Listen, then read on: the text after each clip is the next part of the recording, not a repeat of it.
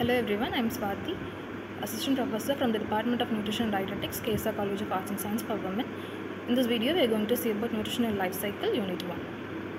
Menu planning. Menu planning is the process of planning and scheduling intake of meals for general or specific individual requirements. This is a tool for maintaining a healthy lifestyle, and it ensures that you are getting all the necessary nutrients and avoiding unhealthy options. Objectives of menu planning: meeting the nutritional needs of all individuals, minimizing food budget, considering food based on member preferences and taste, preparing the food in such a way that no nutrients are lost, reducing time and energy expenditure. Planning balanced diet. Balanced diet contains different types of foods in such quantities and proportions so that the need for calorie, protein, mineral, vitamins and other nutrients is adequately met. The balanced diet should provide around 60 to 70% of total calories from carbohydrate, 10 to 12% from protein and 20 to 25% from fat. Balanced diet should meet nutritional requirement, provide phytochemicals, prolong productive life, improves immunity, develops optimum cognitive ability, help in coping stress, ability to withstand short duration of leanness, covers energy expenditure and for tissue maintenance, repair and growth. Food exchange list. Food exchange lists are the basis of meal planning. They are the foods, groups of measured foods of the same calorific value and similar protein, fat and carbohydrate. This is based on the principles of good nutrition that apply to everyone through extremely helpful for diabetes. It helps in manipulation of protein, calories and other nutrients. Nutrition in pregnancy. The energy needs during pregnancy increases because of the growth and physical activity of the fetus, growth of the placenta and maternal tissue, increase in the maternal body size, deposition of fat, additional work involving carrying the weight of the fetus, slow but steady rise in basal metabolic rate during pregnancy. Protein. The normal protein requirement of an adult is 55 grams per day. ICMR prescribed an additional amount of 23 grams for pregnant women for the rapid growth of the fetus, increase in the maternal circulating blood volume and subsequent demand of increased plasma protein to maintain colloidal osmotic pressure, for the formation of amniotic fluid, the transfer of amino acids from the mother to fetus. Fat. Omega-3 fatty acids are required for normal conception, growth and development of the embryo. Pregnant women should consume at least 200 mg per day DHA for optimal health and fetal development. DHA plays a critical role in both vision and cognitive function acuity. Calcium. Calcium requirement suggested by ICMR for an adult woman is 600 mg per day. Requirement increases during pregnancy to 1200. Iron. Normal iron requirement for an adult woman is 21 mg per day. ICMR requirements during pregnancy is 35 mg per day. Iron is also required for growth of fetus and placenta. To achieve these levels, mother must transfer 240 mg of iron to the fetus during gestation. Physiological changes in pregnancy. Total plasma volume in a non-pregnant woman averages 2600 ml. By 34 weeks, it is about 50% greater than it was at conception.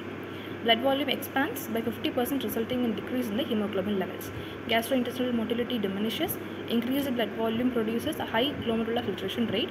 Ability to excrete water is lowered, and edema in the legs and ankles is common and normal. Developmental stages of embryo. Fertilization. Fertilization is the union of the female gamete egg and the male gamete spermatozoa. Blastocyst development. Blastocyst forms about 5 to 6 days after a sperm fertilizes an egg. Blastocyst implantation. When the blastocyst reaches the uterus, it implants in the endometrium, which lines the uterus. Embryo development. Blastocyst reaches the final steps in the implantation process into the inner lining of the uterus and evolves into a structure called embryo. Fetal development. By the 12th week of fertilization in the embryo, moves into the final stage of development called the fetal stage. By now, the fetus has formed all the organs and structures necessary for a baby. Complications in pregnancy. Anemia. According to WHO, UNICEF and UNO, pregnant woman is anemic if the hemoglobin level is below 11 grams per dl. Anemia in pregnancy accounts for 1/5 of the maternal deaths worldwide. It is because of the increased cellular proliferation. Megaloblastic anemia results in intensified nausea, vomiting and anorexia. Constipation. The pressure of the enlarging uterus on the lower portion and hormonal muscle relaxant effect result in constipation. Edema. Mild physiologic edema is usually present in the extremities in the third trimester. Pregnancy-induced hypertension. It is common on inadequate diets with little or no prenatal care.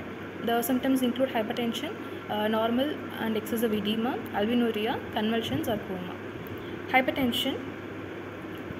The nutrition therapy will center on prevention of weight extremes, underweight or obesity. management of any related pre-existing disease such as diabetes mellitus. Sodium intake may be moderate but should not be unduly restricted. Gestational diabetes mellitus, it is not uncommon. It is because of the increased circulating blood volume and its load of metabolites. Nutritional lactation. It is essential to meet her own daily needs, to provide enough nutrients in milk, to furnish the energy for the mechanisms of milk production. Energy. During the 6 months would be 600 kilocalories, and for partial breastfeeding during 7 to 12 months it would be approximately 520 kilocalories. The study of energy requirement of lactating women is based on the milk output. Protein. The Nutritional Expert 25 Committee has recommended during lactation on additional intake of 19 grams for first 6 months and 13 grams during 7 to 12 months of lactation. Fat. A lactating mother should consume 200 milligram per day DHA for optimal health and infant development. Calcium. Breastfeeding is associated with transfer of approximately 200 milligram per day of calcium from mother to the infant. Iron. Both during pregnancy and lactation, 1200 milligram has been prescribed by ICMR. Fluid. A lactating mother should take 2 to 3 liters of fluid per day. Composition of breast milk. The nutrients present in the human milk: water 88 gram, energy 65 kilocalories, protein 1.1 gram, carbohydrates 7.4 gram, fat 3.4 gram, calcium 28 gram, phosphorus 11 gram, iron is nil, beta carotene is 41 microgram, thiamine 0.02 gram, riboflavin 0.02 gram, vitamin C 3 milligram, carcinogen and lactalbumin ratio 1:2. Influence of mother's diet on the quantity and quality of milk production. Adequate nutrient intake during the first year of life is critical for an infant's proper growth and development. In the first half of the year, human milk is essential source of nutrients. Sufficient long-chain polyunsaturated fatty acids during the first 2 years of life is critical for the growth and development of central nervous system. Trans fatty acid synthesis is limited in the human body. Therefore, the main source of these fatty acids in human milk is the maternal diet. Human milk fatty acid profile is affected by the immediate diet consumed by the mother. Habitual dietary habits can also impact the fatty acid profile of human milk. Thank you.